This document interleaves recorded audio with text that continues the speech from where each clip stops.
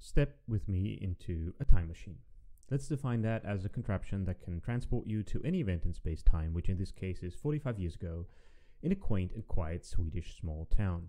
The day is October the 10th, 1975, and on this autumn Friday, a young doctor, fresh out of medical school, is on shift in the accidents and emergencies ward in the hospital of a small Swedish coastal town of about 35,000 people.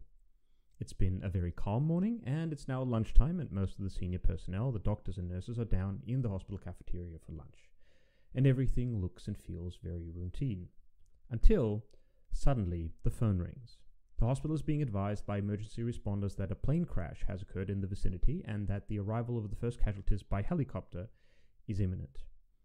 Now, as soon as the young doctor hangs up, he grabs a nurse and they race over to the shelf with the binders containing the emergency procedures because they now have to immediately prepare the area for a mass casualty contingency, which means set up triage procedures, remove all non-essential vehicles from the car park, activate personnel that's on call, etc., etc. But their frantic preparation is cut short when they hear the chopper land on the hospital's helipad, and seconds later the first patient is wheeled through the doors on a stretcher.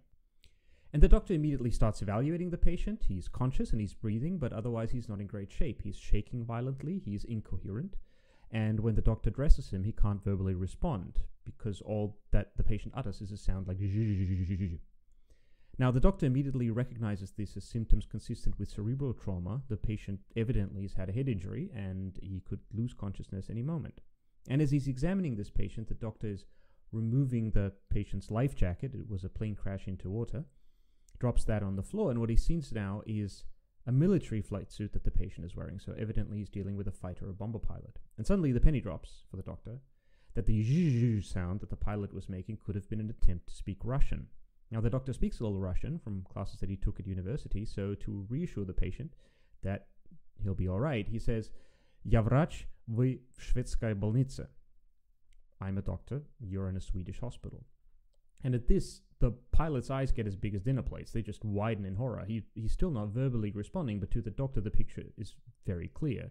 This is a Soviet pilot. Again, this is the mid-70s. And that pilot is understandably terrified that he's been shot down over hostile territory.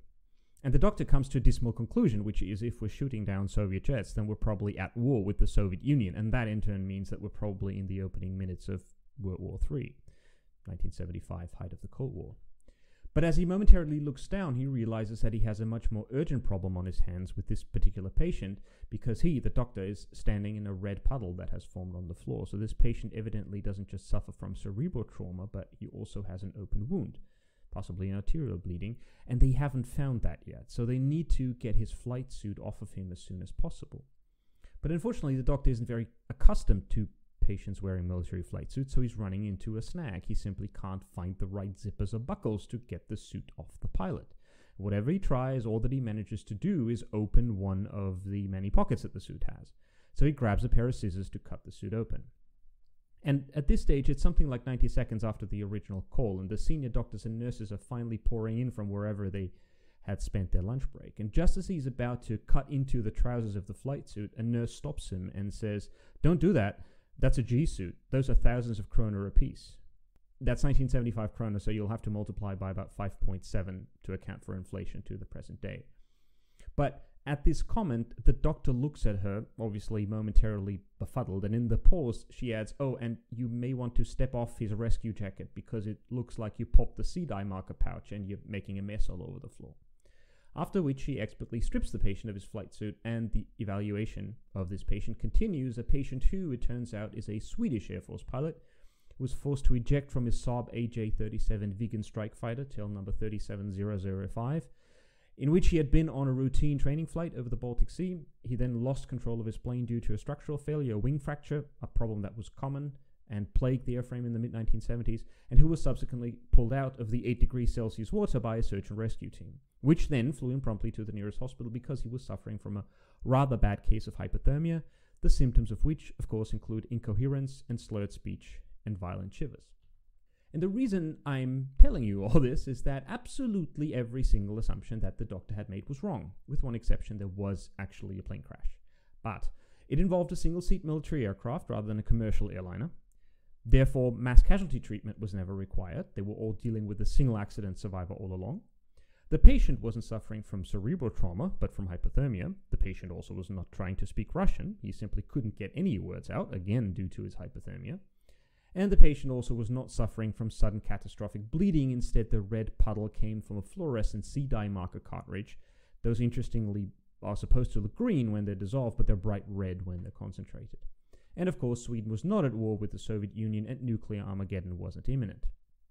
And thankfully, for the doctor, none of the decisions that he made based on his wildly inaccurate assumptions actually harmed anyone. Other than, of course, scaring the living daylights out of Swedish Air Force Reserve Lieutenant Harald Gartel, who, after what must have already been the worst day of his flying career, came to just to find out that rather than being pulled from the Baltic Sea by Swedish Navy comrades, he'd been presumably abducted by a team of Spetsnaz and spirited away to somewhere where the doctors only spoke Russian. And he, that is, the doctor, reflected later in life that he was actually quite thankful for this inconsequential mishap early in his career, as it profoundly and permanently influenced his later thinking, which was to always challenge your own assumptions. And the young doctor, incidentally, became a very famous man. Following this approach in the early 1980s, he discovered a working prevention mechanism for Konzo, or bound legs disease, while on a Doctors Without Borders mission in Central Africa. He became the professor of international health at the prestigious Karolinska Institute in 1995, and in the early 2000s, he rose to internet fame with his data visualizations and riveting commentary about public health issues. I'm, of course, talking about Hans Rosling, who left us much too soon in 2017. But what we can do is take Hans's advice, and we can apply it to operating and running OpenStack. Let's always challenge our own assumptions. And that's really what this talk is about, becoming a better OpenStack user or operator by not always relying on your first impression. Now, OpenStack's complexity undoubtedly comes with operational challenges, and in situations where OpenStack misbehaves, it's frequently non-trivial to find the actual cause of an issue. And this talk includes several examples of red herrings in OpenStack and suggestions for spotting and avoiding them. What's a red herring? For those of you who are unfamiliar with the idiom, I'm not talking about actual red herrings. A red herring is something that misleads or distracts from a relevant or important question, according to Wikipedia at least. In other words, among other things, a red herring is the apparently obvious cause of a problem, whereas the real cause is non-obvious and frequently completely different. Let's start out with something relatively straightforward: virtual routers in Neutron. What I'm doing here is I'm simply creating virtual routers in a loop. I'm operating against a single tenant, and I just add one virtual router after another, and that seems to all work just dandy until suddenly it doesn't. So let's see what's at fault here. Let's start with the obvious assumption. I'm running into an administrator imposed limit. So providers can set these limits through the OpenStack quota system, so let's check whether perhaps I'm running into a quota limit. Luckily, I can always check what my quota is, so if I look for my router quota, in this case, I see that I can create a whopping 500 of them. And the same thing is true for subnets, and the same thing is also true for networks. Those might also be issues.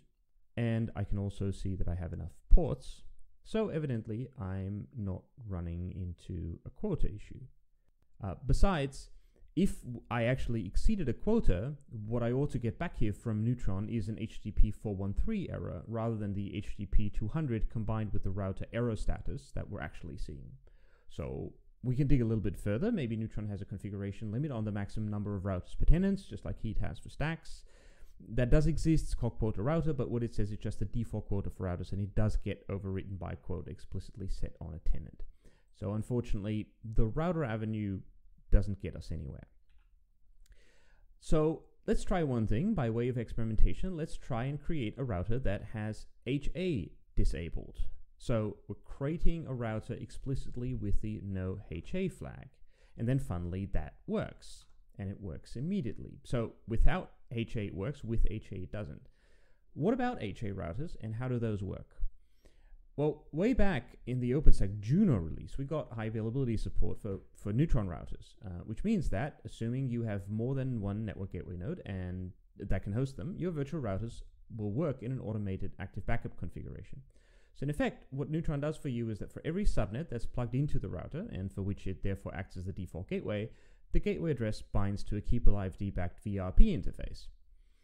And on one of the network nodes that you have, that interface is active, and on the other one it's in standby. And if your network node goes down, keep-alive-d makes sure that the subnet's default gateway IPs come up on the other node. And that keep-alive-d configuration is completely abstracted away from the user. The Neutron agents happily take care of all of that. But in order to enable HA routers, Neutron creates one administrative network per tenant or project over which it runs VIP traffic. And in order to tell apart all the keep-alive-d instances that it manages on the network, it assigns each of those an individual virtual router ID, or VRID, or sometimes also pronounced VRID. And here's the problem. RFC 5798, the thing that defines this protocol, VRP, defines the virtual router ID to be an 8-bit integer, and that means that if you use HA routers, then setting a router quota over 255 is useless, because Neutron will run out of VRIDs in the administrative network before your tenant can ever hit the quota. And this is a hard limit. There's really not much that Neutron can do about this, apart from changing its approach or changing the RFC, which probably won't work. So therefore, at least for the time being, if you want more than 255 highly available virtual routers, you'll have to spread them across multiple tenants. You might say you really don't need HA routers. Well, first of all, you probably do want them, really, but let's assume for a moment that you actually don't, or rather it's more important for you that you have more than 255 routers in a single tenant than for any of them to be highly available. So you're guessing you can create routers with the HA flag set to false. But it turns out you probably won't be able to do that, and that's not because you can't change the router's HA flag without first temporarily disabling it. That's fine. That's not going to hurt you much. But it's because the default Neutron policy restricts setting the HA flag on a router to admins only. So if you want to be able to disable a router HA capability from a user API call, you'll first need to override some default entries in, depending on OpenStack version, Neutron's policy, JSON, policy, YAML, or whichever. And what you want to set is you want to override these rules: the create router HA, get router HA, update router HA from admin only to admin or owner. And of course, if your cloud service provider deploys Neutron with OpenStack Ansible, or you are that service provider, then you can define this in a variable from OpenStack Ansible. And once the policy has been overridden in this manner, then you should totally be able to create a new router with this command, OpenStack router create --no HA, and you can also modify an existing router's high availability flag with OpenStack router set. You first have to disable the router temporarily, then you toggle the HA flag, and then you re-enable it. Here's another red herring that's interesting, and it comes from Magnum. What are your prerequisites in Magnum to run a Kubernetes cluster? Well, there's three, really. You need to have a glance image for one of the operating system platforms that Kubernetes supports. There are several, but Fedora CoreOS is the best tested and most widely used, and before the Fedora CoreOS transition happened, it used to be Fedora Atomic. Secondly, you need a Magnum cluster template that references that image. And then finally, you need to use that template to actually spin up your Kubernetes cluster. So let's look at this. So here's my image. It's a little dated at this point. You shouldn't be using Fedora Atomic 27 anymore, but the same consideration essentially applies to the current Fedora CoreOS 32. But that image should be totally supported for deploying the Kubernetes release that I've selected here with Magnum.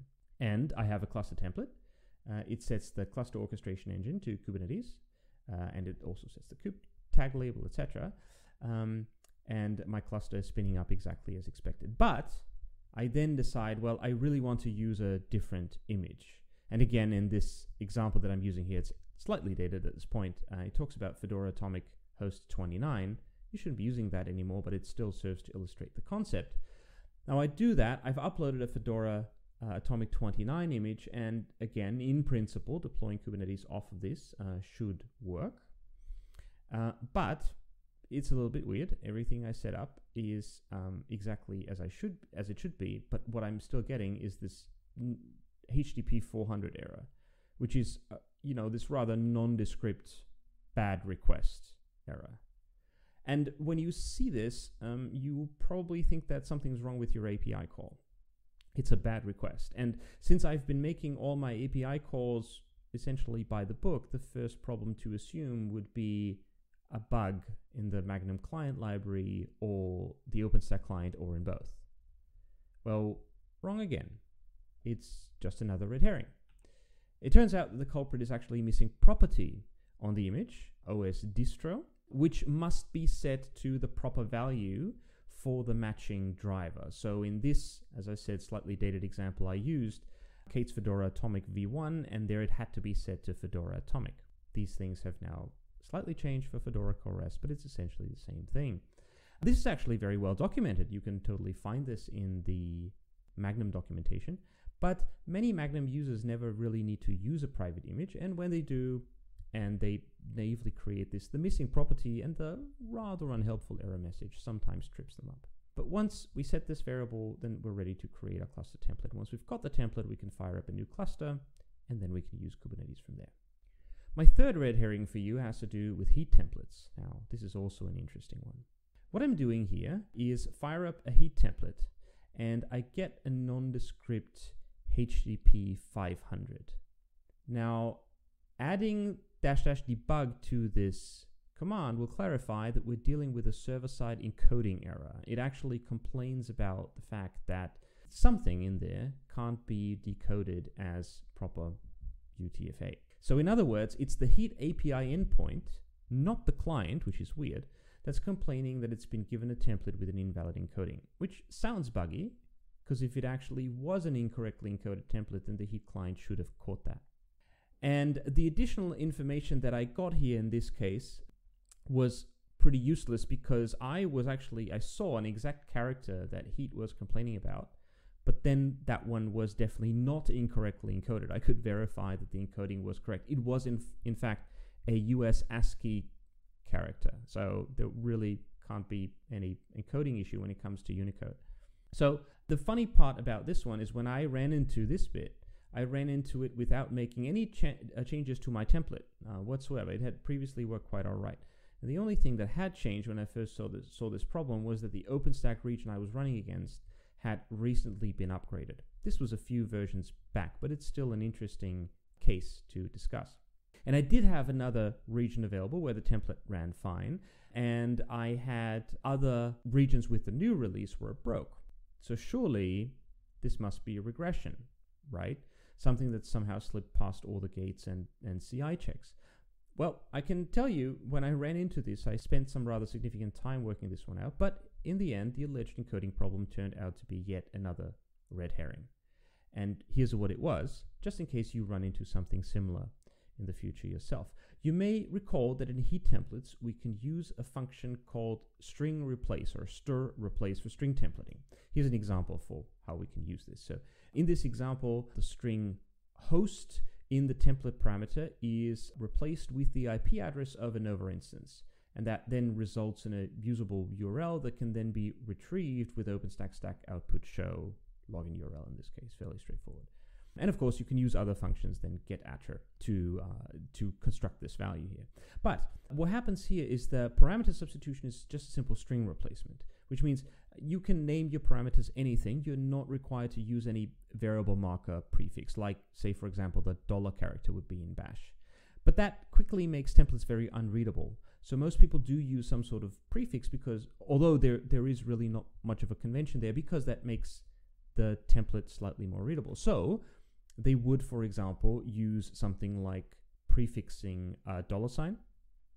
Some people have something like a JSP or ASP.NET background, and they might be using some version of angle brackets and % characters. Some people just use capitals. This is essentially up to you. The documentation doesn't mandate anything, as long as it's valid YAML. And of course, that includes things like proper encoding and so on. So I'm going to show you a code snippet of one of my heat templates that used to run perfectly fine in all OpenStack releases up to a specific one. And what this does is it simply takes a parameter, a stack parameter named Ubuntu Mirror, and then it injects that into an instance's configuration via Cloud Config resource, so that depending on which OpenStack region I launch this stack in, I can select a suitable Ubuntu mirror, right? And like I said, this particular template worked just fine, and then we updated and suddenly it produced an HTTP 500. And now you may say, of course, what's clearly happening here is that he is trying to pass the string curly brace mirror close curly brace as an intrinsic function which doesn't exist. Well, I have two answers for you. Masking an unknown function name behind Unicode decode error would be pretty silly. And secondly, if you do use proper quoting for the template string, you see exactly the same problem. And in reality, this is all it took. So using a different prefix, using the % prefix here did the trick. And then there was no Heat API problem. To this day, by the way, I still have no idea what exactly made this break specifically in that update, but something surely did. So that's my talk on red herrings. I hope you'll find those useful, even if it's just an impetus to look beyond your first impression and then continue troubleshooting with the non-obvious avenues. The slides for this talk are obviously available under a CC by SA license, and I also have some image credits to close out on. With that, I thank you very much for your time.